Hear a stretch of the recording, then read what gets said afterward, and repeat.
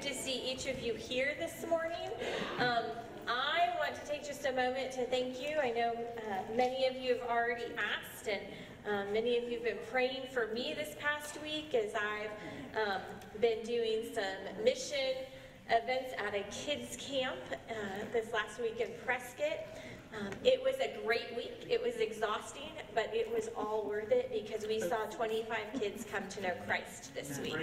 And so also many rededications, but we were super excited for that, and I appreciate your prayers. They were definitely felt and much needed, because when something like that is going on, the evil one definitely wants to try to throw roadblocks in the way, and we experienced that, but God and your prayers saw us through that and resulted in seeing new young lives enter eternity for this coming, week, getting to know Jesus Christ and having their eternity impacted through your prayers. So I appreciate that very much. I do want to encourage you, we do want to welcome one another to worship, and some of you have already been doing that, but I want to encourage you to find someone you've not yet welcomed to worship this morning and greet them. So if you'll stand and greet one another. Have you greeted everybody? Well, no, but go right ahead. Hello, hello, hello, I'm glad you had a good week. I'm at 10 days for that.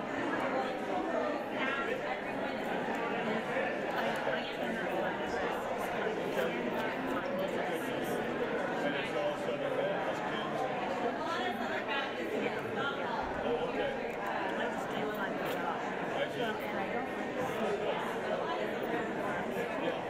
Where is that camp for Prescott?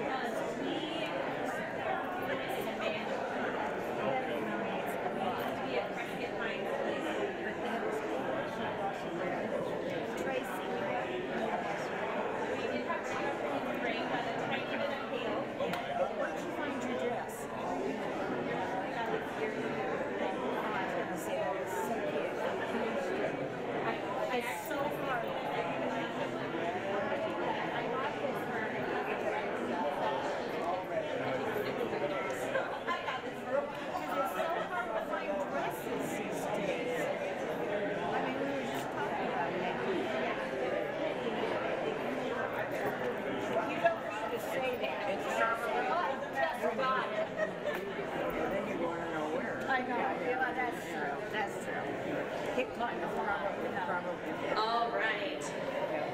As you make your way back to your seats, we do have a few announcements we want to make you aware of. First of all, if you have not yet signed up for the Protecting Yourself from Scams workshop, that will be available next Monday from 1 to 3. There is a sign-up sheet in the entryway, so it will still be there as you leave if you want to sign that up for that. We would ask for sign-ups just because space is limited, but this is a good way to help equip yourself and just others that you know as well to be prepared and know what to do when you see something that you think might be a scam. Have some tips and tools for recognizing those, for responding to them, and even reporting those to others. So that's this coming Monday. Also coming up, we have the Diamondbacks game that we will be going to at the end of August on Thursday. That date may be incorrect, but it is the last Thursday in August, and we'll be leaving the church at 11:30 in the morning. It is an afternoon game. The tickets are $50 per person, but that includes all-you-can-eat hot dogs and sodas and popcorn, and I think a couple other goodies in there as well. So the sign-up sheet for that is in the entryway as well. It's the 25th. Okay, I was like, that date is not correct, but it is the last Thursday of August. So we do want to also let you know Project Ready or Not. If you've not been able to participate in that in the past, or if you just want a refresher on it, that is coming up August 1st. It'll be 3 weeks, August 1st, 8th, and 15th.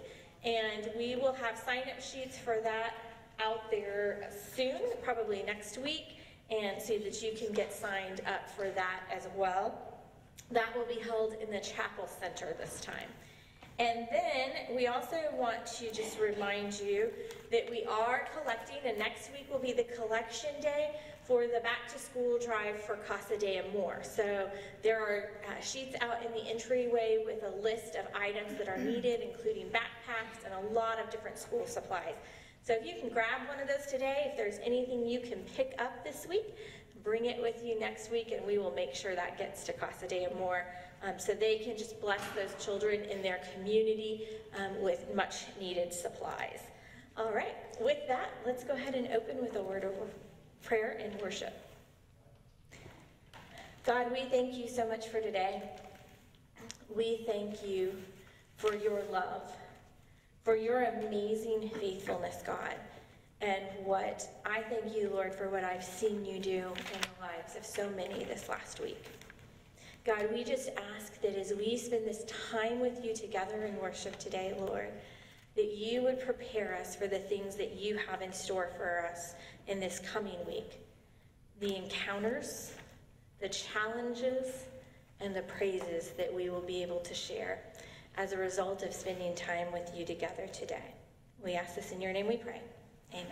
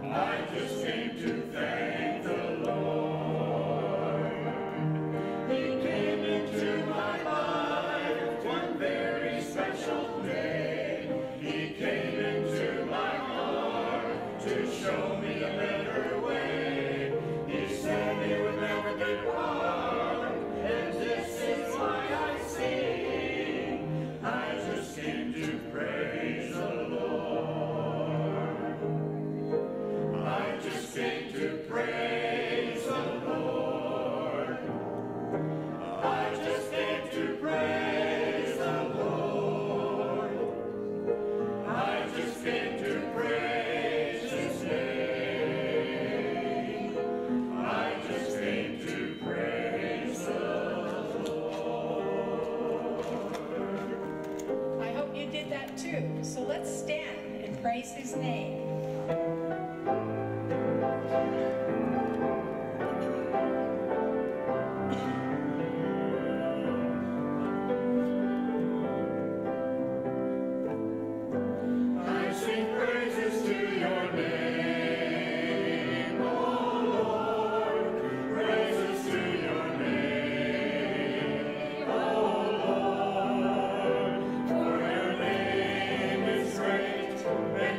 Greatly to be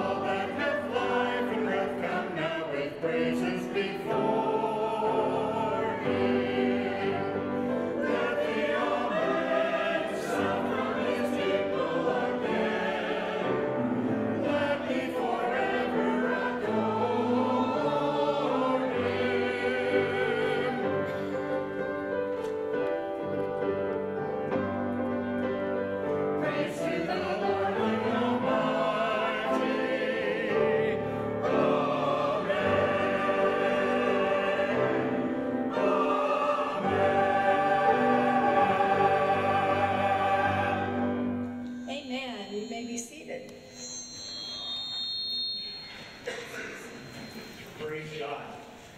You will, if you've not picked up on this already, you will see that the entire day this morning worship is what we do. Sorry. What we do when we make it to the other side of our trial. When we get to that other side of the sea, we praise Him. And Linda and others have worked diligently to make sure that today is filled with praise. You know, and part of praising God and part of worshiping God is giving back our tithes and our offerings. We live in an unbelievably blessed nation. Now, are we going through some trouble and some toil and heartache right now? You better believe it. And we're going to pray and we're going to focus on that a little bit later. But we have an opportunity right now to give back just a portion of what God has so graciously blessed us with. Father, we pray you would take yet again that which you have given us, that which you have blessed us with. We give it back to you, and we ask, God, that you would use it in ways that are unimaginable to us, that those that hunger are fed, those that are cold would receive warmth, those that are thirsty would receive drink. Father, we thank you for the opportunity you give us to worship you as we have just done and as we continue to do. We love you and we thank you. And it's in Jesus' name that we pray. Amen.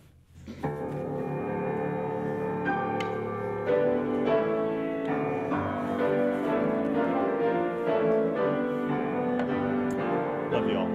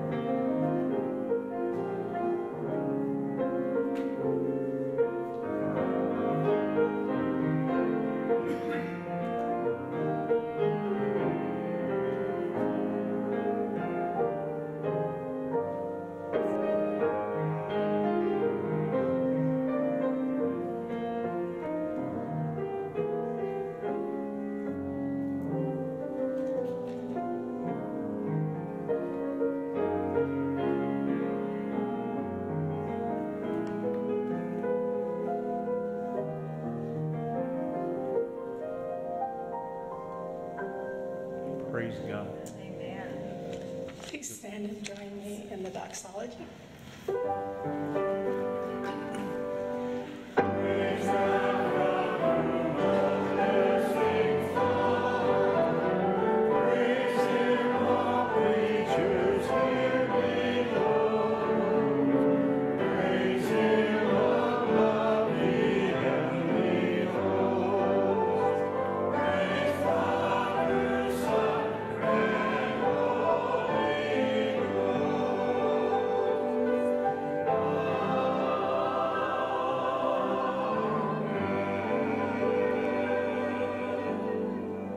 You may be seated.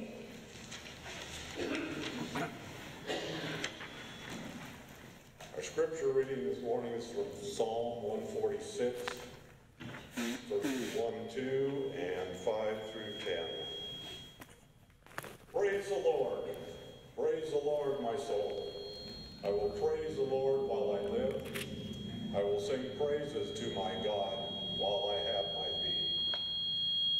Blessed is he whose help is the God of Jacob, whose hope is the Lord his God, who made heaven and earth, the sea and everything that is in them, who keeps faith forever, who executes justice for the oppressed, who gives food to the hungry. The Lord frees the prisoners. The Lord opens the eyes of those who are blind. Yes. The Lord raises up those who are bowed down. Yes. The Lord loves the righteous. The Lord watches over strangers. He supports the fatherless and the widow, but he thwarts the way of the wicked. Yes. The Lord will reign forever, your God, Zion, to all generations. Amen. Praise the Lord. Amen. Let's do just that.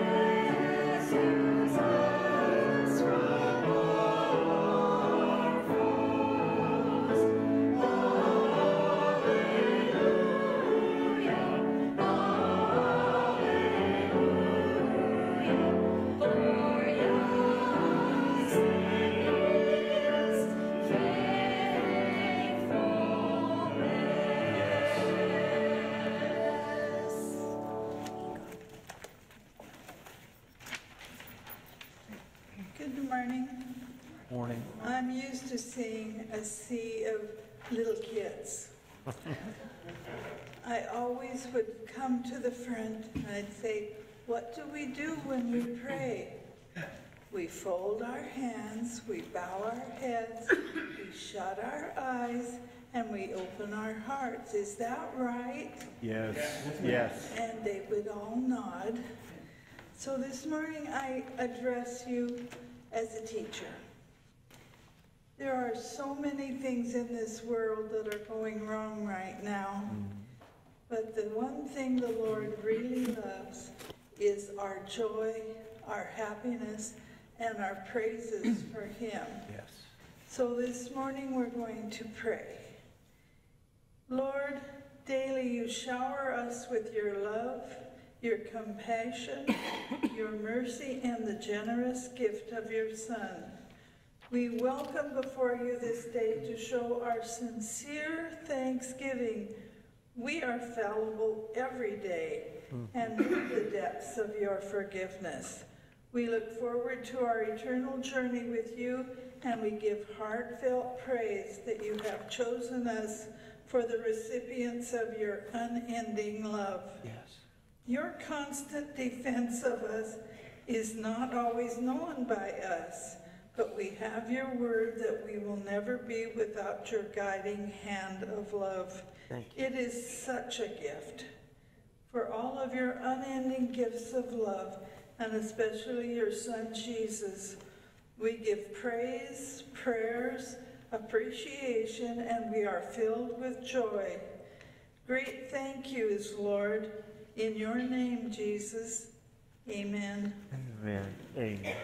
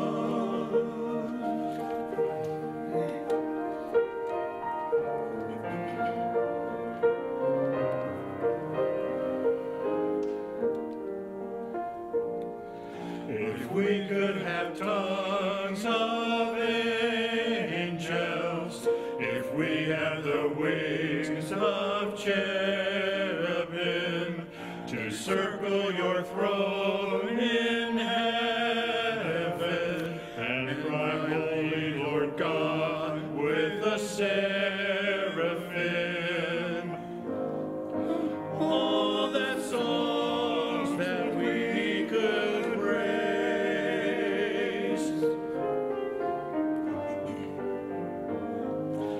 in a life of ceaseless praise.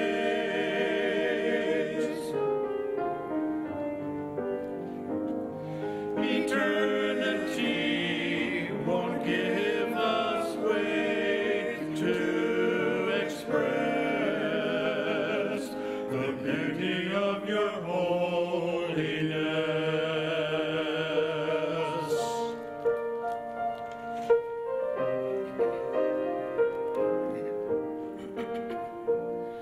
If we were to fear the lion, if we were to love the lamb, if we were to cry, Hosanna,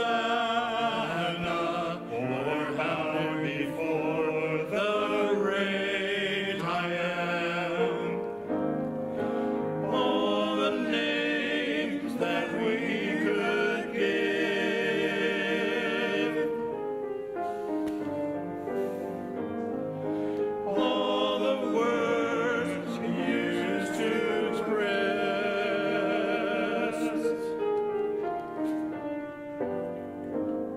could only hope to show a little of the beauty of your holiness.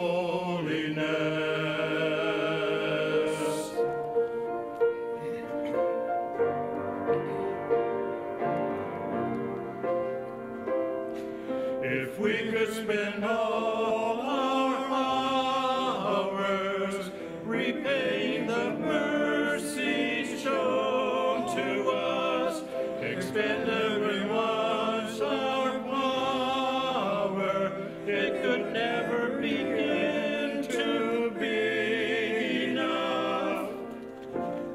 The purest deeds we have shared,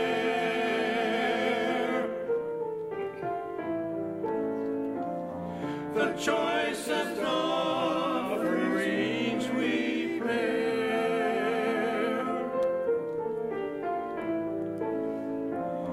amount of rags when we compare it to the beauty of your holiness,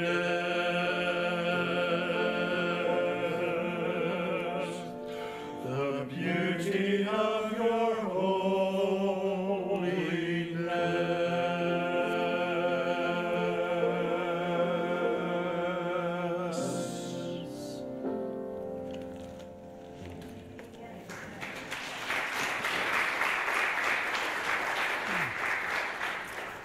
Praise God.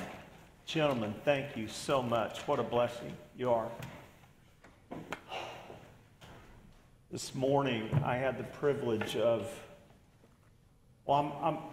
honesty is pretty important, right?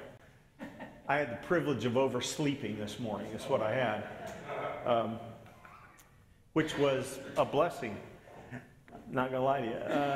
But on the way to the office, running late, I received a text, Mitch, can you jump in on a call? And it was from a friend that I dearly trust and dearly love, and so I texted in the sequence and numbers, and with a group of ministers from North Carolina, kind of going across the nation to Arizona and California. I was getting in on the very end of the call. And as I did my best to catch up on the conversation, it was one that a group of guys had got together. Some had already worshiped. They'd already had church. Church was over. Others, they were getting ready to begin, like our group and others on the West Coast. And it was a call to really be who we are as children of God, to ask the Father to intervene in a ridiculous world of chaos and confusion. We have built, how many weeks have we built to get to today, Linda? 8, 9? 8 or 9 weeks we've built to get to today to talk about praising God. How are we going to get through the Red Sea? What's Exodus 14? What does this teach us? And as I'm listening to others talk, and I know some of you won't believe this, but I bet I didn't say 2 words in that phone call. I kept my mouth shut just listening to those that were much wiser than me. I was a little bit angry, and I thought, man, we have been working so long to get to a day that all we do is praise God. And then that still soft voice of God said, what does anything that happened yesterday have to do with today, Mitch? I am still God. I am still on the throne. And I am still worthy of praise. Amen? So, I come before you, as all of you do, very confused, wondering what in the world's going on. But I come before you as a pastor that knows this. My God still sits on the throne. My God is still in control. And today, we are called to praise Him. Amen? I so appreciate the way that we have worked diligently to look at how we deal with trials and how we deal, most importantly, with traps. I've shared this with you already, and I'll share it again. I had the privilege a few weeks ago to visit with one of our members that watches us online. And they called and said, "Hey, Mitch, could you come by?" I went by. And as we visited, they said, "You've been talking about traps, and I just want to share with you a trap that I'm in and that God's leading me out of, and appreciate the way the Word of God is working in my life." We all deal with traps. And to summarize, those traps are this. We either put ourselves in them, right or wrong. We either have others try to put us in traps, right or wrong. But we have to identify there are times in our walk with God, in our journey through life, that God allows us, in fact, take a really big step of faith here for some of you, that God puts us in traps of his own for the very purpose of learning to trust him. To be able to raise our hands and say, "God, I can't go to my right. I can't go to my left. I can't go behind me because they want to kill me, and in front of me is an ocean that I cannot make it across. I am in a trap and I need your help." That is where God wants us the most. To say, "God, I yield to you." And as we've seen in Exodus 14, God went through a series of events for the children of Israel and for Moses and for the Egyptians, by the way, to lead them through that trap. And ultimately it meant that, okay, there are times that we'll hit the wall, and we've got to ask, what do I do now, God? Where do I go from here? You know what's great about that is each and every one of us, at some degree or another, have all been at that point.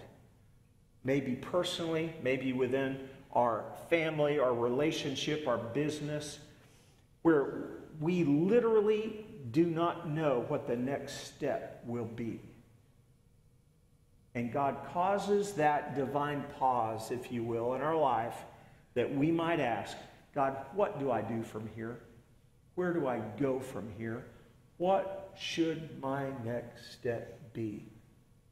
You remember a couple weeks ago, we looked at in Exodus chapter 14 where God was speaking to Moses. Now, I just need to chase a rabbit for a second. Can you imagine what it had to be like for Moses? He's dealing with, let's say, 2 million people.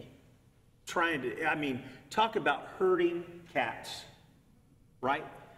I'm going to get these folks to go some direction that I don't even know where I'm going. And then on the other hand, he's hearing from Yahweh. He's hearing from God. And God says, "Moses, why are you and the people standing here crying out to me?" "Well, God, we're kind of stuck. I can't go backwards. I can't lead them to the right. I can't lead them to the left. And there's this big body of water in front of me." And then God said what? Do you remember? We've talked about this a lot. God said, "Trust me." And God said, "Step forward. Just take the next step." In all of our lives, we've been at that point where we have just simply had to take the next step. Some of you saw me wearing my arm brace. I'll see tomorrow the third ortho surgeon and Mitch of Little Faith. I guess I have to have 3 people tell me, "Yeah, you got to have surgery," okay? But tomorrow I will see him, and I'm giving him all the paperwork and everything else. And Mona literally said yesterday, "You know what he's going to say." Well, I don't know exactly. I think I know. And she said, "Mitch, these 9 things on your CAT scan say you have to have surgery. You've had 2 doctors tell you that, and you're going to have a third tell you tomorrow you need to have what? Surgery." And I said, "Well, okay, I just want to hear the third person say it." She said, "Well, I just said it. Can you pay me instead of him?" I just got done saying it, and just pay me. There are times, and I'm gutless, there are times that we what? Just need to step forward, and we need to go. And as we step, and if you'll remember, I talked about this a couple of weeks ago, that a commentator, McHenry, gave me the most interesting perspective on this passage in in Exodus 14. That, and again, he wasn't stating this as gospel truth. He was saying, what if? All right? Great commentators do that, by the way. They're willing to say, what if God did this? McHenry said that, what if he didn't part the sea until they took that first step? And then they took the second step and it was parted. Now imagine what all had to take place when the Red Sea was parted. The waters not only had to divide, but the land had to dry. Not only did the waters have to divide and the land have to dry, but we had to figure out a way. And again, I want you to think about the mass of people. In the neighborhood of 2 million souls in the neighborhood are going to have to walk across dry land, parted waters, without getting stuck. And we're not just talking about 2 million men that were able to, kind of high step it through the mud. We're talking about elderly. We're talking about children. We're talking about wagons. We're talking about goats. We're talking about everything the children of Israel had. An entire people group are forced and granted the privilege to walk across dry ground while they're being chased from behind. While everything to their left and everything to their right dictated to them, you're not going to make it.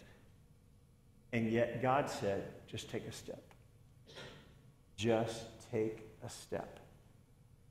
Now, in my mind, last week, I thought, how cool would it be if I just walked all the way to the back door and preached from the back today? I'm not going to do that because it creates problems, I know. And I would hear about it on Tuesday morning in staff meeting had I done that. So I dare not do that. But essentially, the children of Israel, led by Moses, walked across on dry land. They got to the other side, and they turned around, and the waters then imploded. And another thing that I believe with all my heart, not only did the waters implode and drop down, I believe dry ground went to mud immediately. I think God restored. I think God just said, okay, I got my children across. Now we're going to put everything back the way it was. And the Bible says in Exodus, the 14th chapter, that the children of Israel turned around and they literally saw the dead bodies of the Egyptians floating up onto the shore. God saved them. Last week, if you'll remember, we talked about the fact that God saved them in Egypt from the plagues and from the death angel. And then we see that God saved them as they crossed the Red Sea. Ultimately, we're going to see, and it's a different Hebrew, and as you translate into Greek word, that through the power of Jesus Christ coming and being the only begotten Son of God, being the Messiah, saved ultimately them completely. Amen? It's a process. They were saved from captivity. They were saved from the power of others having authority over them, but they had to recognize that ultimate salvation was coming in the form of a child. When they got to the other side, in Exodus, the 15th chapter, we see something really interesting. I was sharing with, I don't know if it was Linda or someone else this week. Again, you go through Bible college and you get some seminary classes, and then you get into the pastorate 35, 40 years later and you learn something. And in the book of Exodus, the 15th chapter is the very first time when you look at the Bible and you read it through the way it was canonized from Genesis all the way through the book of the Revelation. In Exodus, the 15th chapter, it's the first time we ever see that anyone sang to God. Very first time. Now, I know Job, the book of Job was written probably the first and all the other stuff. But when we read the Bible, and as I studied last week or a couple weeks ago, I learned that here in Exodus, the 15th chapter, Moses and the children of Israel began to sing praises to God. I guess I could end this morning's message. I'm not going to, by the way. But I guess I could end it by saying, when you get to that side of the trial, when you get to that side of the trap, when you get to that side of the ocean that you didn't think you'd ever be able to cross, just praise God. I could do that, but I'm not going to. You've got dressed up and you want a 35-minute message, and I'm going to give that to you, okay? Moses got to the other side, and in what we know to be 18 verses, really it was a little bit longer probably when you look at the translation, but they spent 18 verses, according to our language and the way we break it down, praising God for all he was. And they sang to God. And I can't help but believe we're worshiping right now. Some of you you enjoy it when the Word of God is spoken.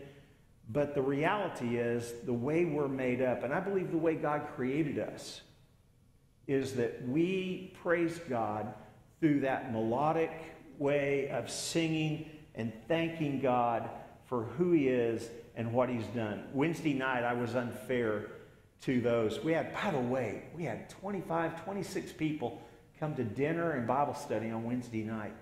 And we're doing a comparison of beliefs. And if you just need to come, we had a great time.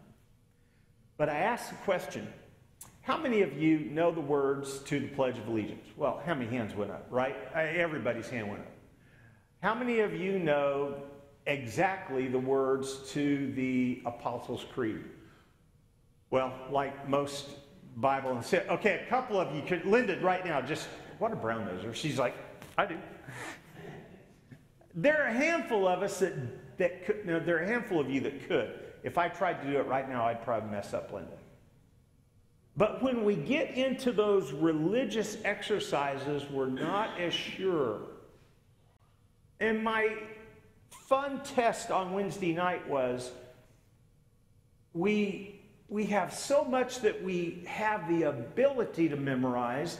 We have so much that we have the ability to plant in our mind. And yet, there are other things that we don't spend that much discipline doing. How many hymns do we know we could just sing?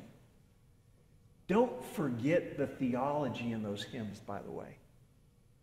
Don't forget that. But also, we need to be so focused on the fact that I am going to praise God, and I'm going to come to God, and I am going to recount all the wonders and the majesty of the goodness of God. Linda's going to lead us in that in just a few minutes, that we need to proclaim, as we have already through song, God's goodness and God's grace. But I want to challenge us that when we get to the other side, let's make it more than a song. Let's make it a lifestyle.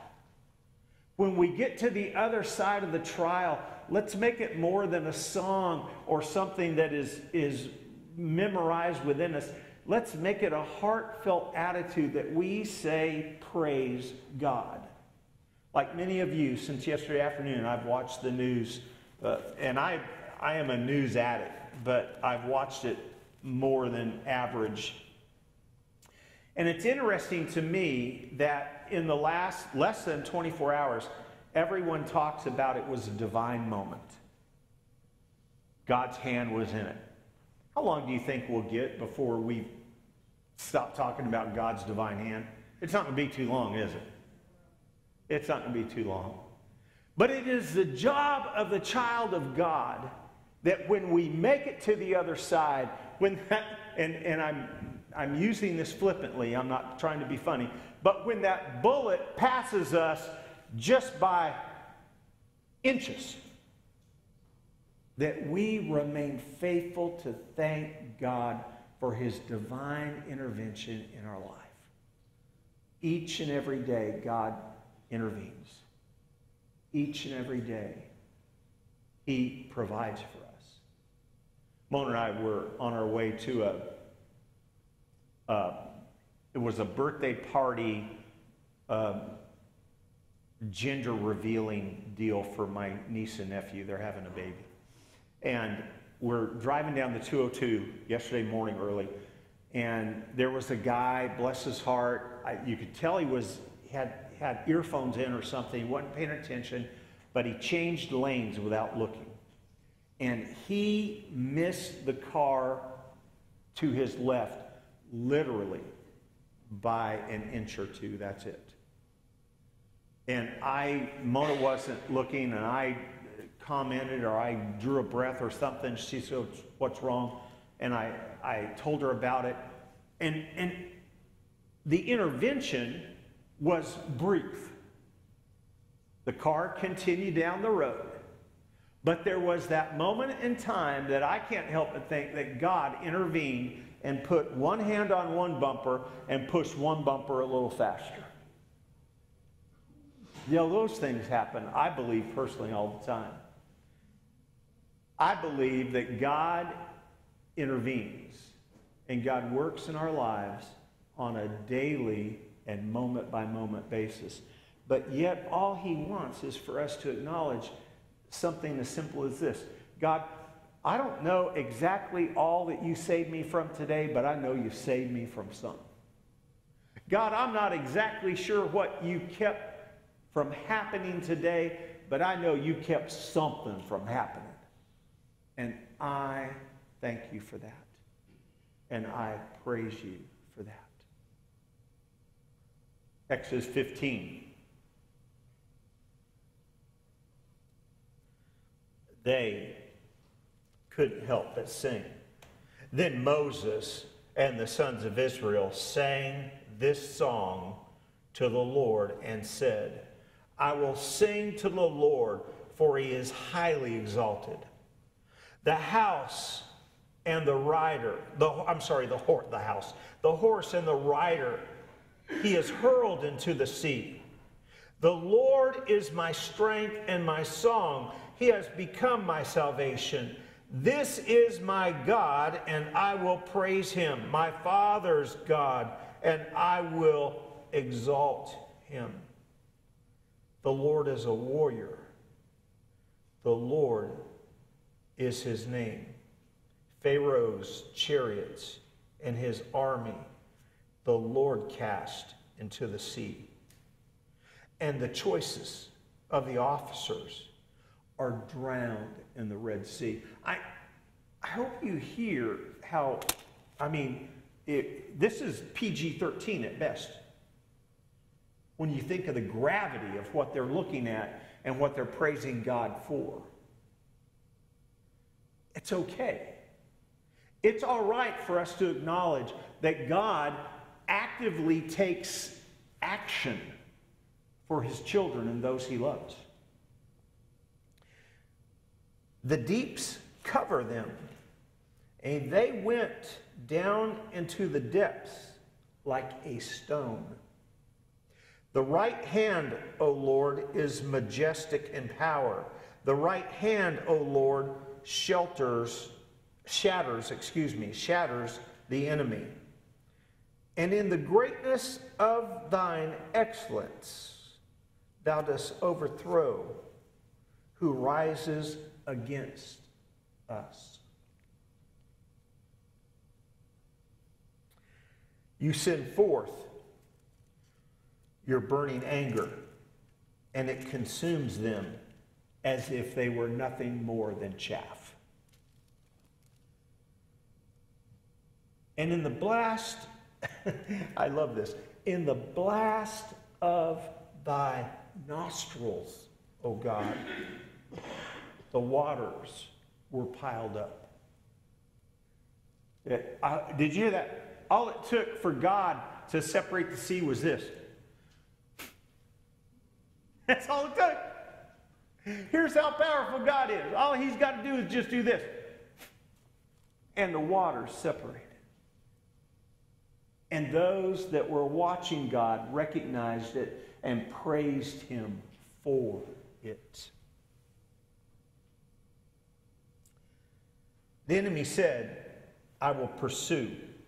I will overtake. I will divide the spoils. My desire shall be gratified against them.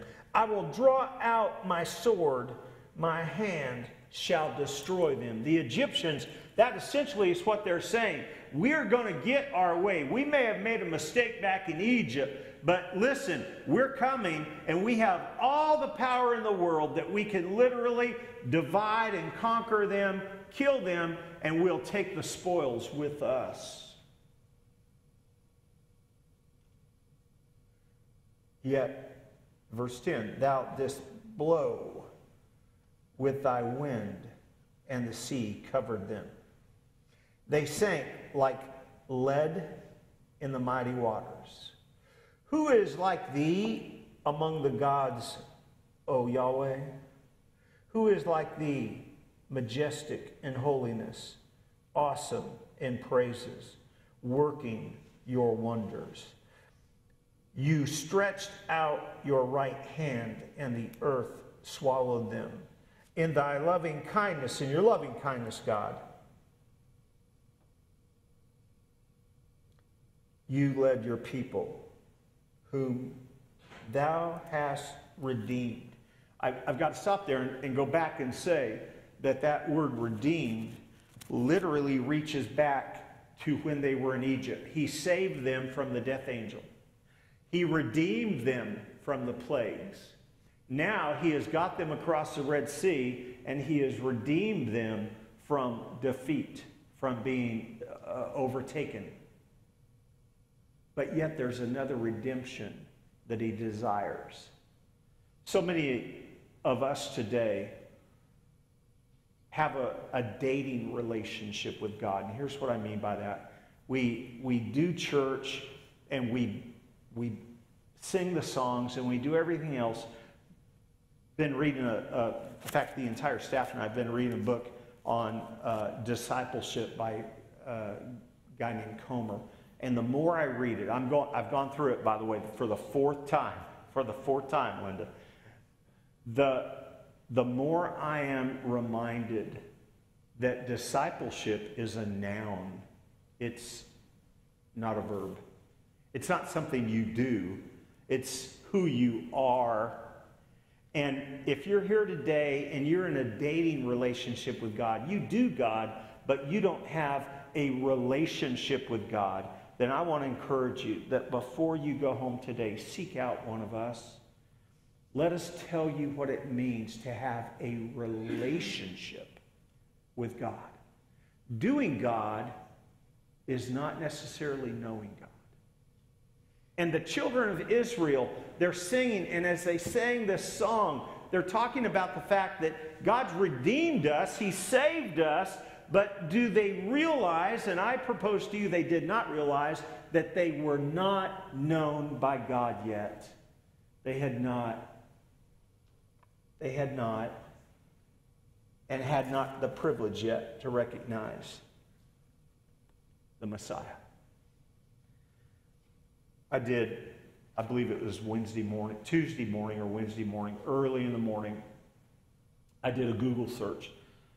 And as I spoke into my computer, I said, what are the prominent praise verses in the Bible for God? Now, I said it differently. Wait. No.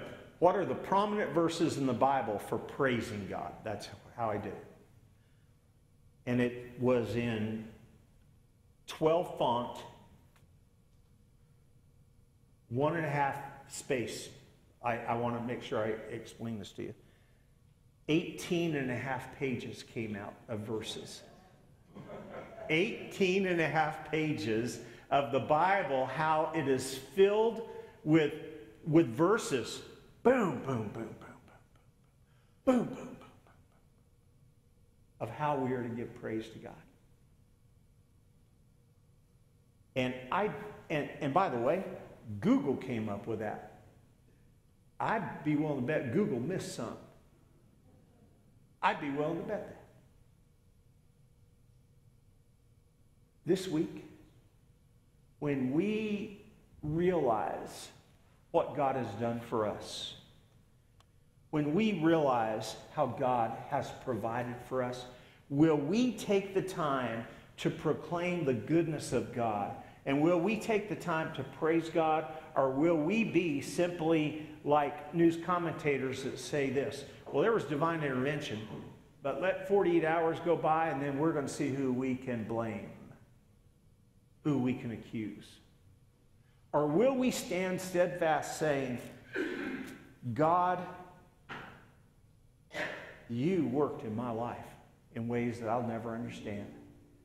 And I want to be found proclaiming the goodness of who you are, God, and the way you work in my life and the way you provide for my life. God, would I be a voice that is heard proclaiming your goodness? I'm going to ask that you stand right now. Just stand to your feet. Linda's going to lead us. Would this be our prayer? Would this be our proclamation of praise? Linda, would you lead us?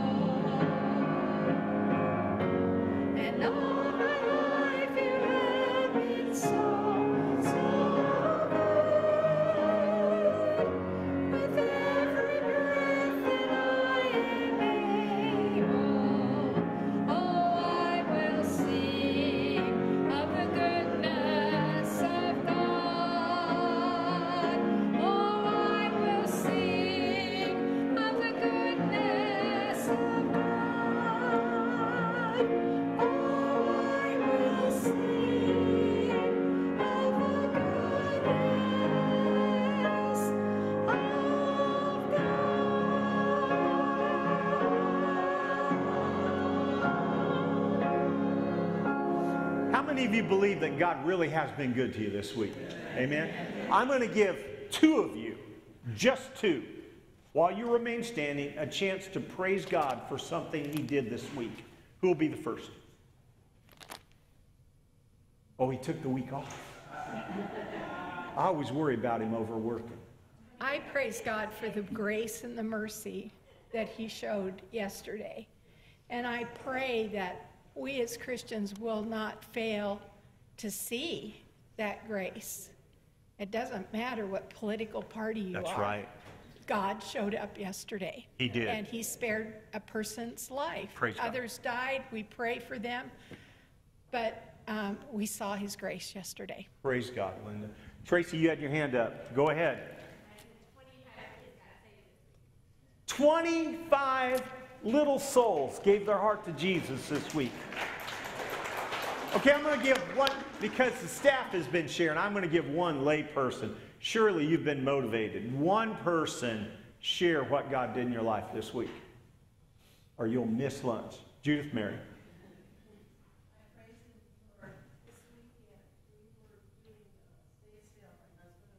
Oh.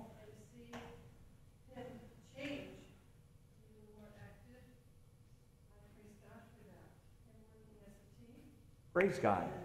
That's great. Good. May Lord God bless you and may He keep you. May Lord God make His face shine upon you. May He be gracious to you. May Lord God lift His countenance upon you in the name of the Father and the Son and the Holy Spirit. May Lord God grant you peace. Go in that peace, praising God. God bless you. You're dismissed.